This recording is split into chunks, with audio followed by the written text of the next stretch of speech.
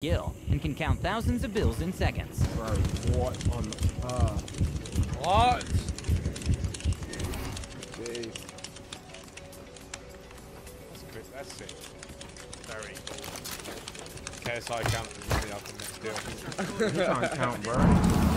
Despite monster trucks weighing well over 10,000 Upstairs. pounds, somehow people Nomad. still make amazing tricks on them. Like Lee O'Donnell, who did the first front flip on a monster truck. Oh my god! Oh I will that up, please. First front flip on a monster truck. Outrageous. Look at the timer as well. Look at the timer. Buzzer beater. Bro, that's so crazy. That's the only time it was ever done as well. Like, no one ever done it. One of the workers showed his incredible skill of transferring the food into the container in a matter of seconds, and only using one chopstick to do it. I reckon I could do that. One friendly operator remaining. He did miss one. Yeah, he flopped it. During the finals of a jet ski competition, the world champion Lee Stone managed to pull off an amazing double backflip that left everyone in shock. Oh, he went underwater on the landing. That is so sick. During a game against the Lakers, LeBron managed to fool the entire team with a no-look pass. I love this clip. No so look. much, man. It's so effortless.